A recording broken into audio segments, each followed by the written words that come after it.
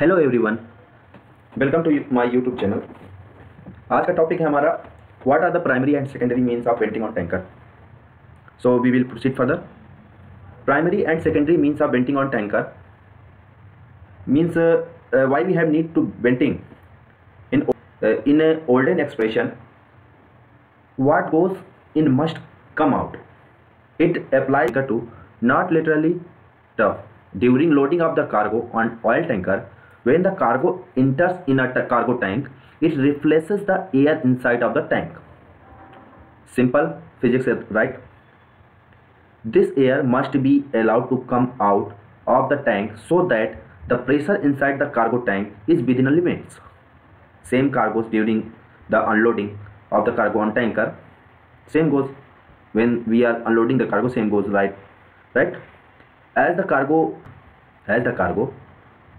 is removed from the cargo tank, the void created must be replaced by the air or inert gas. The arrangement and system provided on the tanker for allowing this air come out of the cargo tank is called venting system. So means what we are doing, when we are loading the cargo, so then we have to escape the gases inside the tank. Then if we are discharging the cargo, then we will see here is a vacuum will create. Then we have to fill up with the inert gas or by the air. That is known as the venting arrangement. So there are two types of the venting arrangement, primary and secondary. Primary means of the venting. As per the SOLAS chapter 2 part 2 regulation 11.6.1, the venting arrangement shall be so designed and operated as to ensure that neither pressure nor vacuum in the cargo tank shall be exceed design parameters.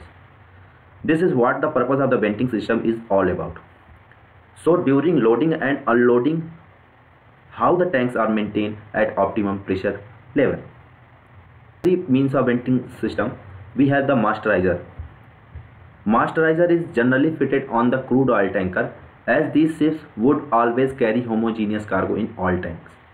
Because crude oil tanker carry homogeneous cargo, the cargo tanks of these ships have a common cargo tank venting pipelines. We can see this is the common venting pipelines in which the masterizer is connected. All these cargo tanks venting pipelines led to the masterizer. Just we have seen like the masterizer is vertical pipe fitted to the common venting piping of the all cargo tanks. See here.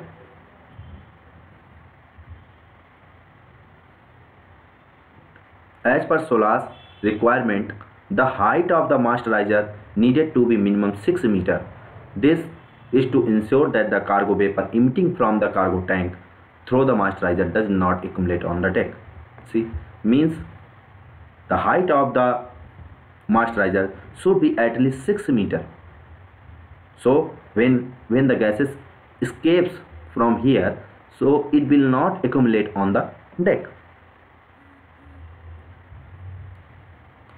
The masterizer fitted with a valve called masterizer valve. This one is masterizer valve. When loading, the pressure inside the cargo tank released through the masterizer by opening and masterizer valve.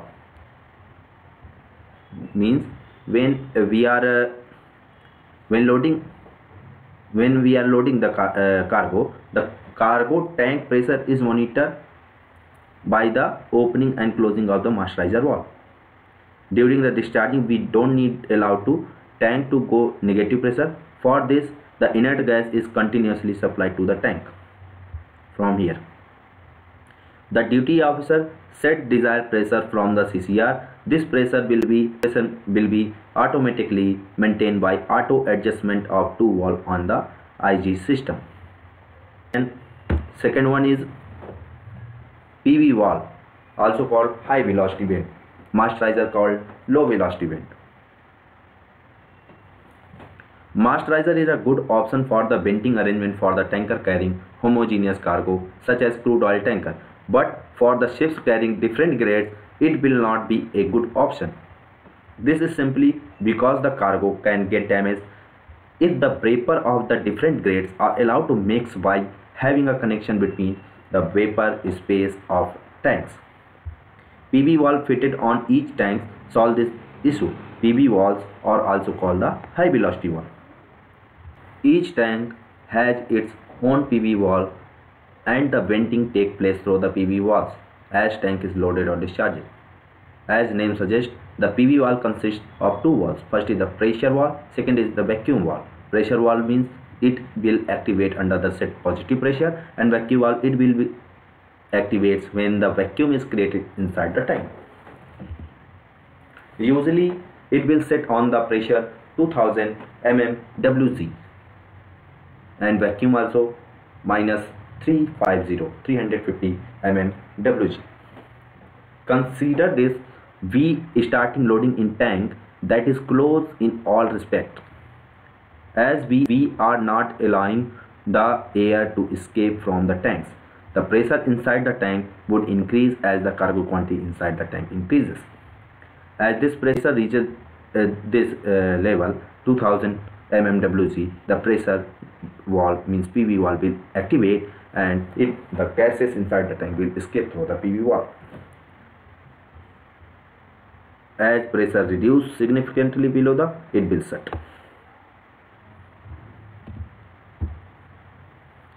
Same thing happen while the cargo discharging the cargo. Same thing happen when the vessel is discharging the cargo. In this case, with the discharging operation, a vacuum is created inside the tank. As vacuum reaches set negative pressure, PV valve will activate in set pressure minus 350 mmWg. The vacuum side disc will lift up and it will allow from the here. It will allow the gas, the air from here to tank. Means the vacuum disc side will lift and the air will come inside the tank. This passage of the air inside the cargo tank is only allowed if the tank is not in inert condition. When we are carrying flammable cargo and we need to maintain oxygen to less than 8% in a tank, we need to make sure that no air goes inside the tank.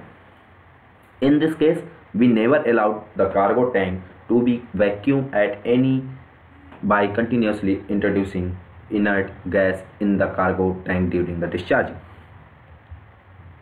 As per SOLAS chapter 2 part 2 regulation 11.6.3.2, a second of allowing full flow relief of vapor, air or inert gas mixture shall be provided to prevent overpressure or underpressure in the event of failure of primary means of venting. Pressure sensor. The most common secondary means of venting fitted on the modern tanker is pressure sensor, and if you see, these are not exactly means of venting, but still these can act as a secondary means of venting by alerting. The purpose of these pressure sensors to alert the operator, or we can say the duty officer, by an alarm if the primary method of venting fails. As per SOLAS regulation 2 part 2 regulation 6.3.2, alternative, the pressure sensor may be fitted in each tank protected by primary means of venting with a monitoring system in the ship's cargo control room or position from which the cargo operation are carried out. Such monitor equipments also provide an alarm facility which is activated by detection of the overpressure or underpressure condition within a tank. Means we will set the limits of the pressure sensor. At the limit reaches, it will activate and it will alert the duty officer or officer in watch. PV valve fitted on the individual tank can act as a secondary means of venting. For example, if the masterizer valve is left closed while the loading, and PV valve of the cargo tank will get activated. But what if there is no masterizer on the ships, like on chemical tanker? Can the PV valve fitted on each tank act as a secondary means of venting? We can say no, We can say yes also. No, because if the PV valve is the primary means of venting on the shape, example for the chemical tanker, then this cannot act as a secondary means of venting too. But if in a tank two PV valve are fitted, so one will act as the primary means and second as a secondary means. So we can say yes also. Okay guys, thank you. The part 2 will come, and it will say about the how we will set the parameter on the pressure sensor, and how it will activate, and what limit we have to set in these sensors. Okay guys, thanks for watching my video. Please like the video and subscribe my channel, and